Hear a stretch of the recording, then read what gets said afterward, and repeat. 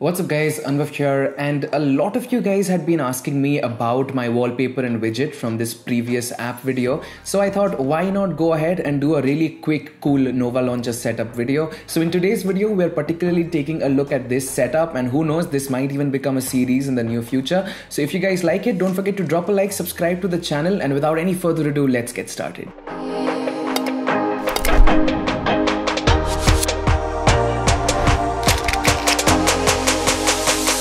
Alright guys, first things first, you'll find links to the Nova Launcher backup file and the wallpaper that is in this video in the description below, so you guys can quickly get things done and then we can start with this video. Alright, so first up we've got the widget, and if you guys didn't know, I'm running on KWGT Pro and you need the Pro version to basically use this widget. It's a free KWGT pack called Miniism, and it's the number 41 widget if you're trying to be specific and apply this widget. But other than that, this pack has a lot of really cool minimal widgets that look very similar to the ones currently set on the home screen. So if you guys do enjoy that, don't forget to download it. This pack is free, but you will need KWGT Pro and the Pro key to essentially use other packs. So definitely try and check it out for the price that it's available. It's super cheap according to the benefits that you get. Alright, moving on, I get a lot of questions about this icon pack that I'm running. Now this is a new icon pack that I have installed. It's called the Plain Icon Pack, and you can find more than 6,500 icons on here. It's also got its own set of wallpapers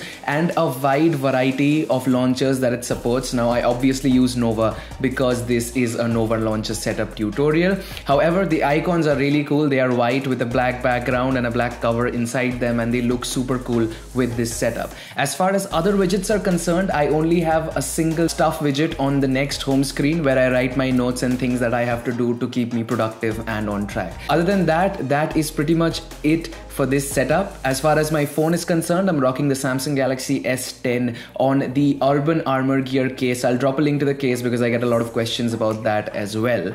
And well guys, if you guys did like this video, don't forget to drop a like, subscribe to the channel. If you guys want to see more setup tutorial or videos like this, I think this could be a series. So drop your comment below and that's how I'll know if I have to make more of these videos. Until then, you guys have a great day. This is Anubhav signing out. I will catch you guys next time. Peace out.